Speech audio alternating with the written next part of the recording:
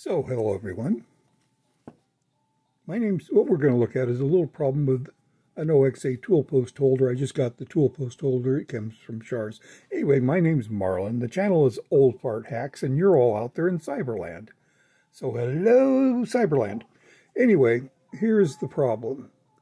By the way, this is one of the ongoing projects I have. This is a hinge pin for a Lincoln Navigator power running board, and I'm altering it to put Zerk fittings on it. And there's a little, you can see a grease hole, or mind you, I tried drilling this by hand, but you can see a line here for grease, and then right about there is the hole to let the grease out. I'm putting one in on the other side. This pin's a scratch one I'm using for testing. But anyway, the problem I ran across is there are 4 screws in this. This is the number 2 post holder out of the 250 series.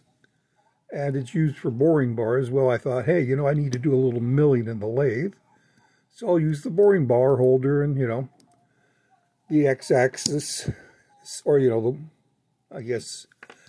axis is axis. Anyway, you have the left-right axis as the the carriage, the cross slide, and then you have the z-axis as the regular carriage, and then of course this provides then the x-axis or y-axis, take your pick. Anyway, babbling on. The 0 or 250-002s for the OXA have a groove in them right here, which allows you to put in a boring bar and clamp it in place. So the problem I'm running into is this.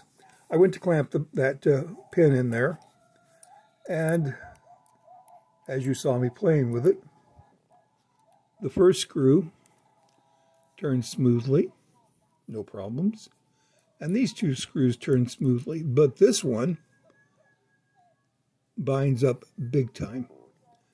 Notice, for instance, if I let, do that, this one also wiggles.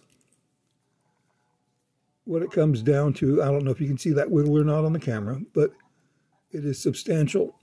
And what it comes down to is the threads on the screw are not bad to speak of. I mean, they're screw-shaped threads and so on.